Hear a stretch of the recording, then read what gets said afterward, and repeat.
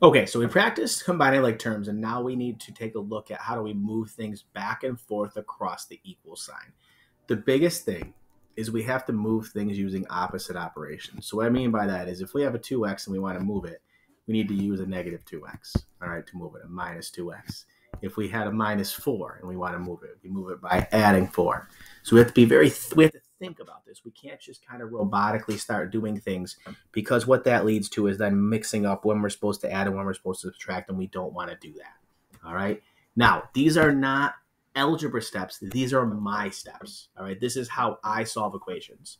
I take a look at the equation. I distribute anything, if there's anything to distribute. Okay. After that, I combine like terms. Again, if there's anything to combine. All right. A lot of your geometry equations are not going to have anything to distribute or anything to combine. This one is the one that I think will help a lot of you that are having issues about what do I move where. Move the smallest x value first. All right. The reason I do that is because it keeps things positive most of the time.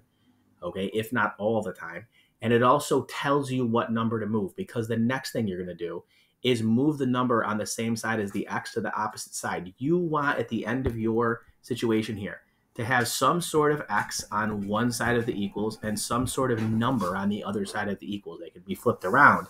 You cannot move everything to the same side. So I'm going to put down, do not move everything. We actually spell everything correctly here. Hit the wrong button. There we go. Do not move everything to the same side. Okay, that is a disaster. The equals disappears, and then bad things happen. All right, the last thing you should do is divide. All right, and then above all, when you're doing geometry equations, we rarely, if ever, get a negative, and we rarely, if ever, get any decimals other than something 0.5. All right, so if you get negatives, if you get random decimals, something probably happened. You should not erase it, but you should go back and take a look at your work and see if you can spot a thing that maybe you didn't use the right opposite operation. Maybe you didn't combine like terms correctly. Maybe you did something really simple, like changed a sign.